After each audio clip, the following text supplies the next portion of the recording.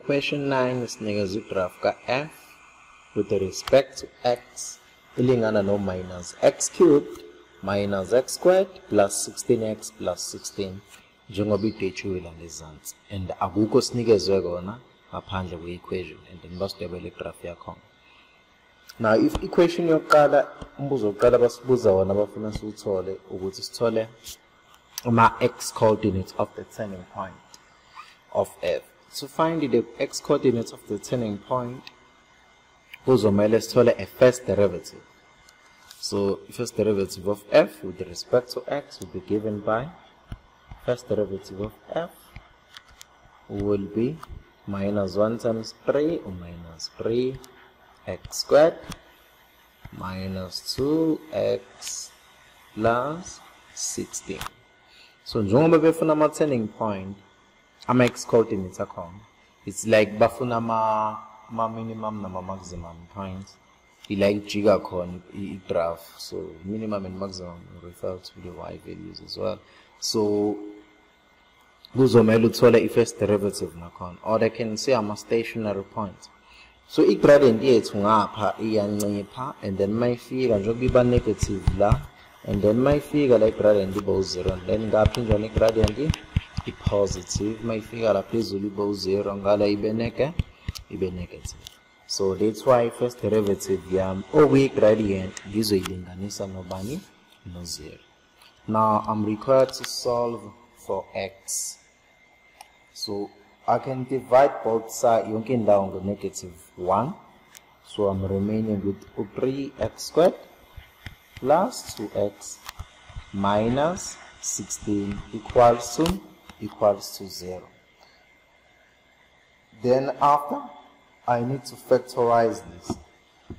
To find the factors ala uvula ama brackets amabili, and then equals to 0.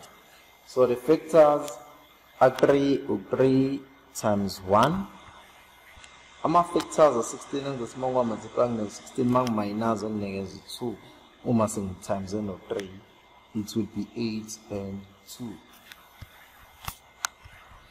And then this side I must have minus, and from this side I must have positive. Then it's either 3x ulingana no minus 8, then therefore if I divide no 3 zobo minus 8 over 3, noma x uzolingana no bani no 2, then simple. Then we move to the next question. It says, calculate now. We are required to calculate the x coordinates now of the point at which the first derivative is a maximum. How would I identify that? Which means is second derivative. So now the second derivative is la behlangana khona ama graph awuthu ama concavity. We keep it graph. Would mean second derivative. So now, so the second derivative f prime of x is minus 6x minus 2, and then let to the equator to 0. Then I need to transpose the 2 to the right hand side. Then I'm left with negative 6x equals to positive 2. I divide both sides with negative 6, and then itola x1 ilingana nonibani negative 1 over 3, because it's 2 negative 6 over 3, then we set a negative sign. And then 9.2, but consider the graph of g with respect to x ilingana no minus 2x squared minus 9x plus 5. So let's determine the equation of the tangent to the graph of g. Ule graph lega g. At x equals to negative 1. So in the finally yanzela ubuyisela lo g lo njengoba enjalo. Then masumbuyisela lo g, you need to find a y value yakho. So let's find the y value corner. I'll say g at 1 come from minus 1 la minus 1 equals to minus 2 into minus 1 all squared, minus 9 into minus 1 plus 5. Then y engizomthola la, it has to be negative 1 and then 12. So my y value at x equals to negative 1, y wakhona 12. Now let me find the first derivative. So the first derivative of g with respect to x will be given by u minus 4x minus 9. Uma sengiyithole the first derivative, but mina ngithole equation of the tangent to the graph of g. Okusho ukuthi I first derivative since ngithe I gradient. Okusho ukuthi le I formula yokuthola I gradient uline oyi tangent ku x elingana no minus 1. Now, sengizothi mina g at prime at minus 1 is equals to minus 4. Mase ngifaka minus 1 la minus 9. Okusho ukuthi gradient yala ifana ncamashi no minus 5. Because la kuzoba positive 4 minus 9 kuma 5. Onjani or negative. Sengina gradient. Sengina ama coordinates. Now I can find the y-intercept. I can say now y is equals to mx plus c, whereby y ngizokwenza substitution ngifaka 12, m ngizofaka igradient yami minus 5, ku x ngizofaka y x value yakhona minus 1 plus c, then therefore I value ka c engizoyithola 7. But siyasithola equation, therefore the equation yami sizothi y is equals to minus 5x plus 7. So sithola format wakhe. Question elandela isithi lana, for which values of q will the line y minus 5x plus q will not actually intersect the parabola? Yiphi le parabola ekhulunywa ngayo? Yile. So uma mhlawumbe singadweba a rough sketch ngokusheshsha sale graph. Firstly into yokuqala, I have a set face okusho ukuthi ibheke phansi graph yami. It's concave downwards. Since it's concave down, I-y-intercept yale parabola izoba la ku 5. So we have 5 la. Then I will have the x coordinates, the turning point somewhere here, phezulu. So ingahamba kanje. This is a rough sketch for a parabola. And then for the straight line, now for the straight line, I-graph yakhona le ikade sithola equation yakhona, i-gradient it's negative. So since lo ebhekile izohamba kanjena, izoyithinta somewhere lapha kuzoba 7. But let me draw it endaweni ethi okuvuleka kancane.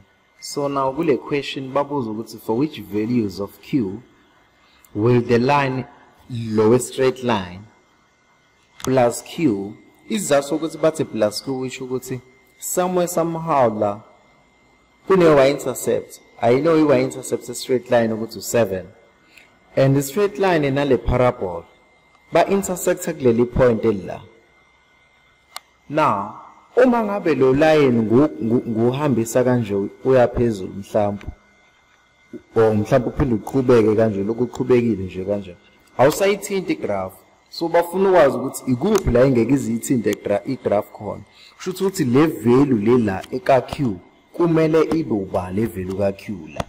Babuza lokho, whereby I know I value ka q yuba lana u7. So kusho ukuthi uma ngabe lo 7 ebe ngaphezulu, ebe 8, ebe 9, kusho ukuthi le graph le a straight line which is the tangent to the graph of g, a parabola, a set face, ayizokuyithinta igraph. Shuthi q wamela abe ngaphezulu ngoba ngiyakuyinamba ezingaphezulu kwa 7. Siyapha shuthi q wami kahle kahle kumele abe ngaphezulu kwabani kwa 7. Then you get your full marks. Or omunye uzothi no mina ngifuna ukucalculate because bakhuluma nge-intersection. Or you can equate the two graphs by saying u minus 5x plus q is equal to minus 2x squared minus 9x plus 5.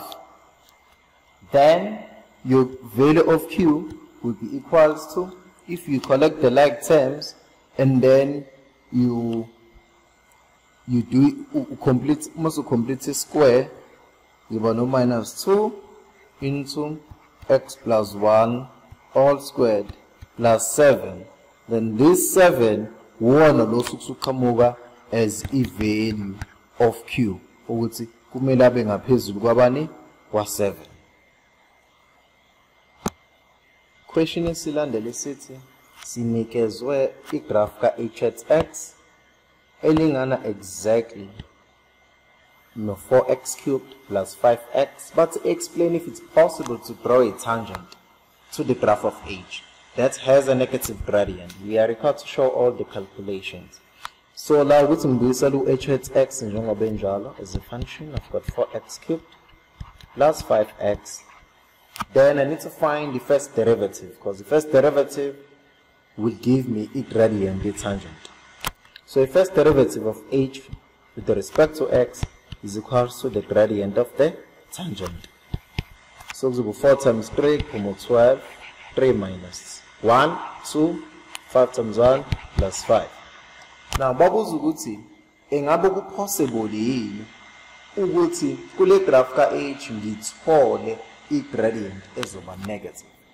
Okusho ukuthi njengoba lento lo kuyi equation ye gradient, is it possible ukuthi ngikwazi ukuthola ke mina I gradient e negative?